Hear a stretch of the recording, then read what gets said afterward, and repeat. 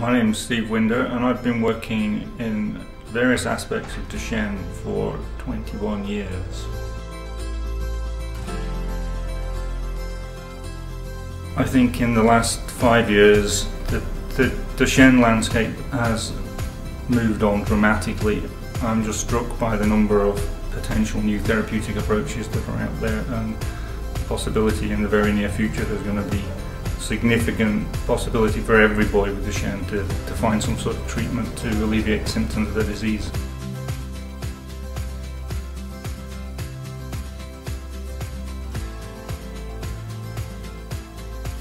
The reason I got interested is soy products contain this chemical called Genistein,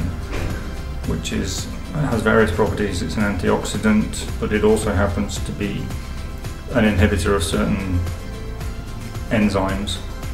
one of which is the one we're targeting with our repurposing project.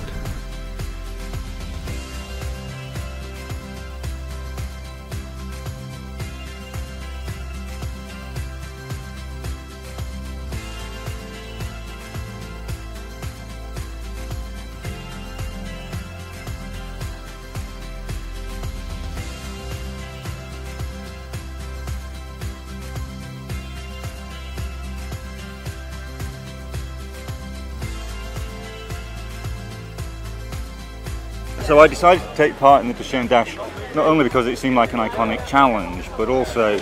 because I think the Duchenne field is on the brink of some major breakthroughs in terms of treatments for the disease.